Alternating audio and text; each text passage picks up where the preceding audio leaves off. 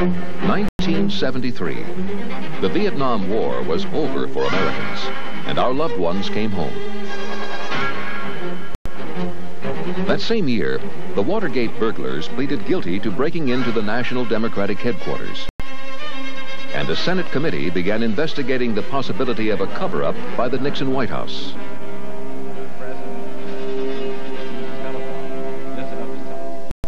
On October 6, 1973, Yom Kippur on the Jewish calendar, Israel was nearly crushed by a full-scale Arab invasion.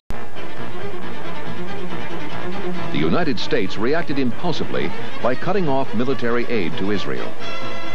When we finally reversed our policy and airlifted arms to our besieged allies, the Organization of Petroleum Exporting Countries, OPEC, retaliated by halting the flow of oil to the U.S., Western Europe, and Japan.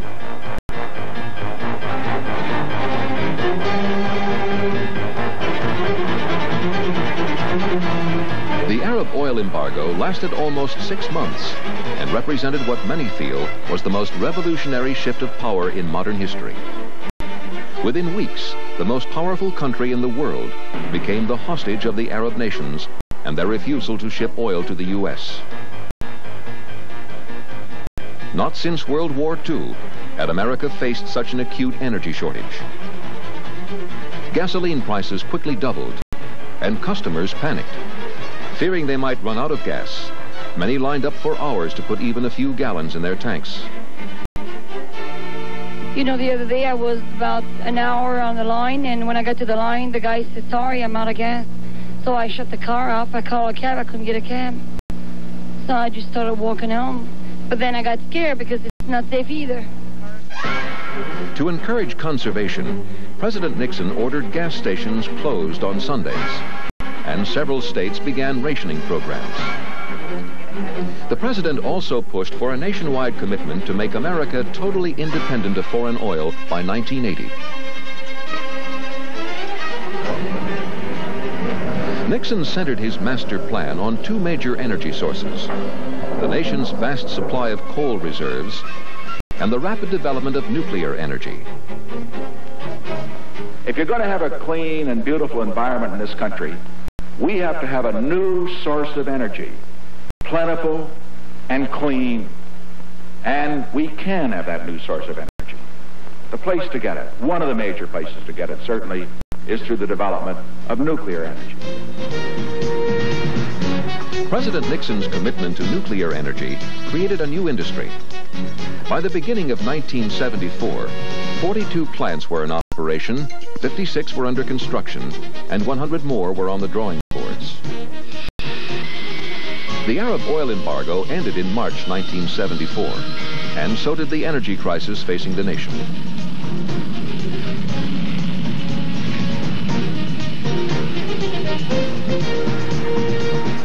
America returned to its old ways, guzzling gasoline, avoiding mass transportation, and ignoring the new mandatory 55-mile speed limit.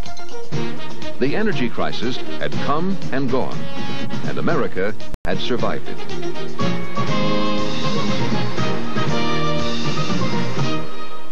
The casual way we put the energy crisis behind us was different than our response to another crisis of resources: the danger of environmental collapse.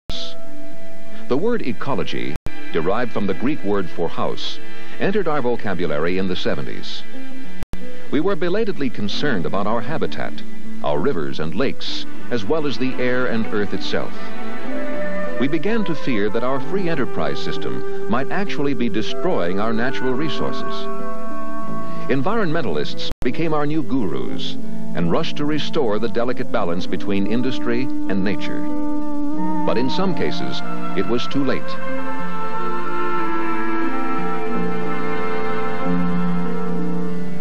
The unrestrained use of petrochemical fertilizers in farming had created vast nitrogenous wastes that strangled rivers and lakes. Lake Erie had died, and Cleveland's Cuyahoga River was filled with enough pollutants to become a fire hazard.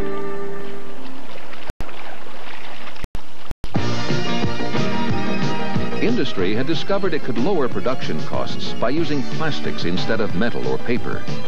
These man-made materials did reduce costs, but they left enormous amounts of non-biodegradable waste that we foolishly burn for decades. It is true that when you burn PVC, you generate hydrogen chloride. But to the best information that we have available, this does not constitute a hazard. In 1969, the Department of Agriculture banned the use of the pesticide known as DDT. During World War II, DDT was called a miracle chemical. But after 20 years, it was clear that DDT was destroying the ecological balance, weakening, for example, the shells of birds' eggs. Some farmers fought the ban. We ban all of these chemicals. I really think that in time we're going to have a food problem. As far as Lake Michigan is concerned, it has not yet reached that point. As the 1970s began, President Nixon signed the Environmental Policy Act. The new law gave America its first major program to rescue our natural habitat. With all of the various priorities, all of the programs that are demanding attention for a limited federal budget this year, we put as our first priority the environment. Because as important as all the other areas are, here is an area where if we do not act now, it will be too late, possibly, ever to act again. This is for the people! Right on! When the Vietnam War ended, many of the young anti-war activists turned their energies to ecology and the new survival ethic. In April of 1970, students staged the first Earth Day, a national teach-in to publicize the ecological crisis facing not only America, but the world. That those industries own. It is the cars that are guilty. At the University of Michigan, the students marched beyond Ann Arbor's city limits to return thousands of soft drink cans to their spawning grounds, the Coca-Cola bottling plant. The Coca-Cola men looked on with something between disgust and dismay. But they were in for a surprise, because having made the point that they vastly preferred returnable bottles to non-returnable cans, the students proceeded to clean up the mess. So much of their spirit was in it that they left the lawn in front of the plant considerably cleaner than it was before they arrived.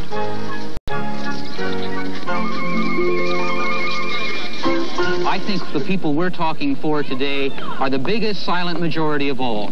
The silent majority that isn't even born. If we don't make the right choice for them, then they have no chance. To many environmentalists, the Nixon administration's commitment to ecology seemed indecisive at times. On Earth Day, the administration announced approval of an oil pipeline across 800 miles of Alaskan tundra. A move the environmentalists said would endanger the fragile balance of nature. Trying to compete with the French and British Concorde, President Nixon also approved our building supersonic jets, despite strong evidence that these aircraft were a threat to the ozone layer that protected the Earth from excessive radiation. While the administration endorsed supersonic transportation, the Congress did not. And in March of 1971, Congress refused to subsidize these new planes.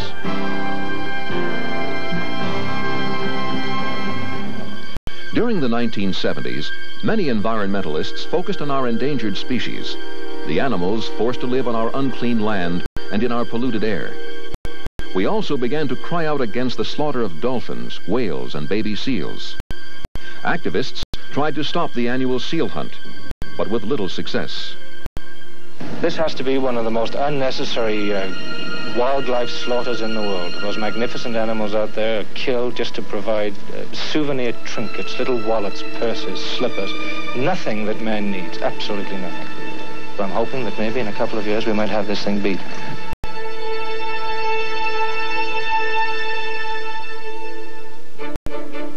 The most controversial frontier of science in the 1970s was genetic engineering. Scientists finally found a way to combine the genes of one living organism with the genes of another. The building blocks of genes are DNA molecules. DNA carries the hereditary information for every living organism. It tells bird cells, for example, to make wings and feathers instead of fish scales and fins.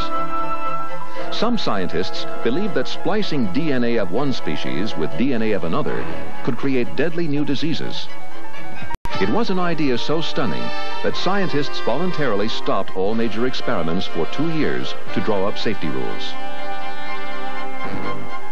During the 1970s, cancer continued to terrorize us. For decades, doctors believed cancer was a viral disease. But new research provided evidence that many forms of cancer were caused by environmental factors, like cigarette smoking, additives in foods and beverages, and toxic wastes. By the end of the decade, the evidence was overpowering that as much as 20% of all cancer might be work-related. The logical conclusion seemed to be, if America could clean up its working environments, then it might have found a non-medical cure for some cancers.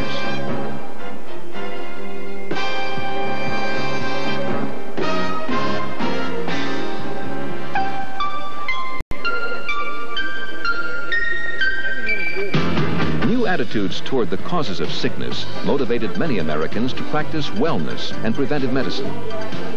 These new attitudes ignited a physical fitness explosion. Millions of Americans took to the nation's roadways, and the running boom was born. Even President Jimmy Carter joined the joggers. This is a very difficult course. I hope Jimmy says he will win if he finishes. America's new passion for physical fitness also made many of us focus on our atrocious eating habits. During the 70s, the average American ate 2 meals a day away from home. Fast food had become as American as microwave apple pie. McDonald's sold 1 billion hamburgers every 5 months. For many, the national diet was a national crisis.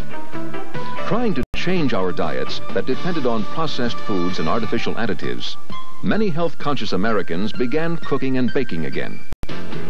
For the first time since World War II, many of us grew our own vegetables.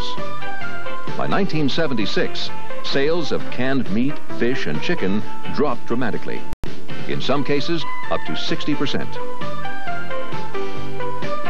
With Weight Watching a sudden obsession with many of us, the sale of cookbooks skyrocketed.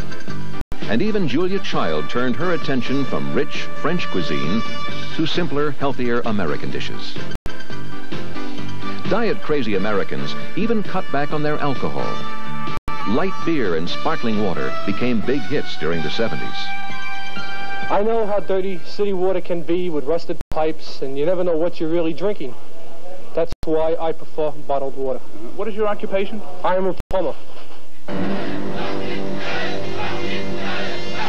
While the U.S. struggled to gain control of its environment and its weight, another shakeup in the Middle East created a second energy crisis for America.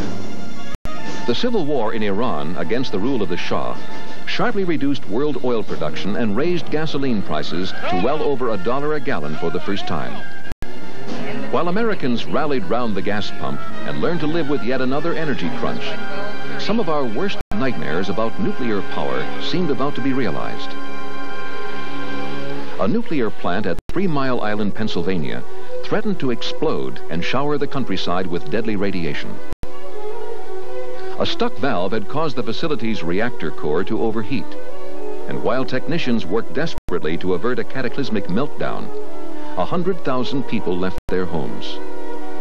It took 2 weeks to bring the reactor under control, and the near disaster shocked the nation into rethinking its commitment to nuclear power.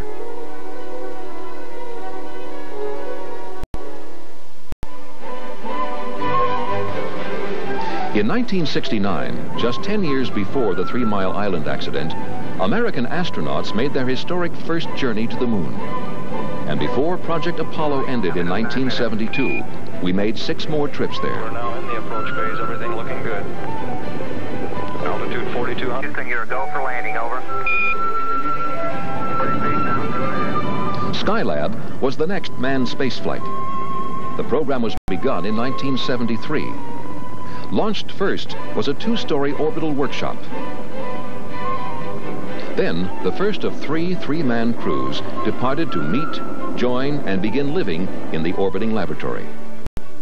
Those crews would stay 28, 59, and 84 days, respectively. The major objective was to find out if astronauts could physically withstand extended stays in space and continue to do useful work there. The answer was a resounding yes.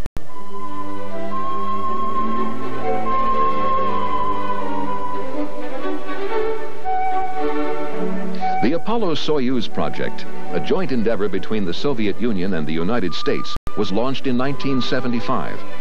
The mission called for a mutual docking and crew exchange to develop the necessary equipment for international space rescues.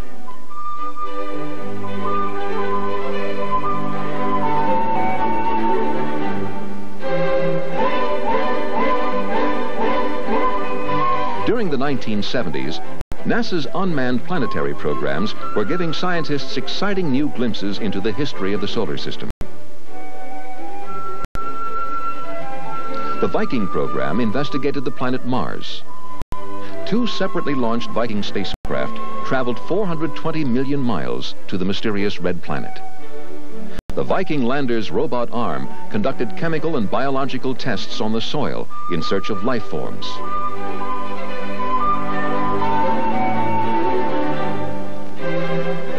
Two unmanned Voyager spacecraft carried a record with the sights and sounds of Earth, just in case they encountered a cosmic neighbor along the way. Their interplanetary journey was destined to take them past Jupiter and Saturn, and eventually one Voyager was to pass close to Uranus and Neptune.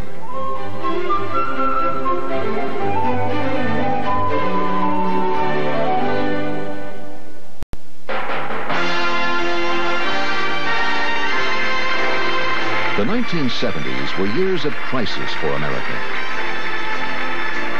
Watergate and Vietnam left festering wounds. Twice we were held captive by the oil-producing Arab countries.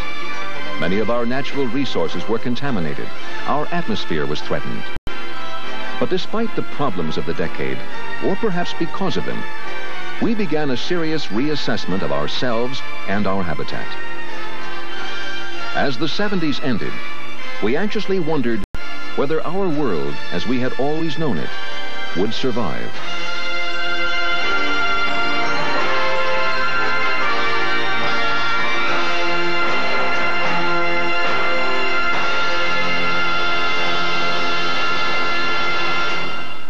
We often think of conservation only in terms of sacrifice. In fact, it is a most painless and immediate way of rebuilding our nation's strength.